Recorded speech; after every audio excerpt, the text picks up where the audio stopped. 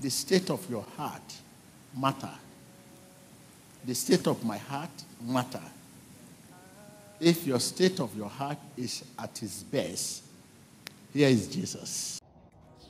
The language God understands, TB Joshua. Matthew 4 verses 3 to 4 says, "Now when the tempter came to him, he said, 'If you are the Son of God, command that these stones become bread.'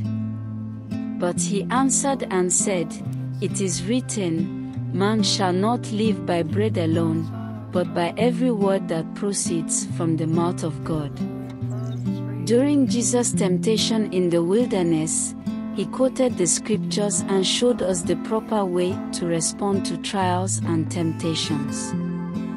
This means that our confession is important, for the belief in our hearts is released by faith out of our mouths.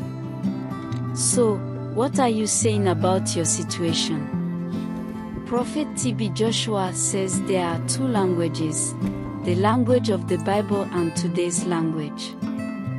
The language of the Bible is the language God uses to create, save and deliver us, while today's language is the language we use in our business to correct our children or gossip. Since today's language does not have God as its source, it fails to accord with God's word. Remember that if we resist Satan with a lively faith in Christ Jesus, he will flee from us, but if we do this by our own words, he will triumph over us. So, we must speak our words from the heart so they can become one with God's word, in the power of the Holy Spirit. Words not one with God's word will be idle, meaningless, and oftentimes destructive.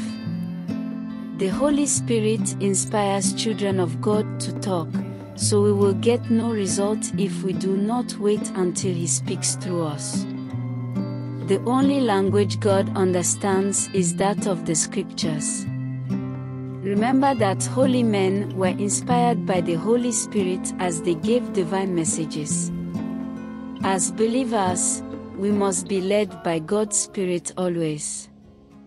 In Prophet TB Joshua's words, confession builds the road over which faith carries its mighty cargo. So, our confession precedes our healing, deliverance, and all of God's blessings. Therefore, we must be led by the Holy Spirit since our confession gives us possession. Say this prayer: Lord Jesus Christ, help me to say only what I believe in my heart. Amen.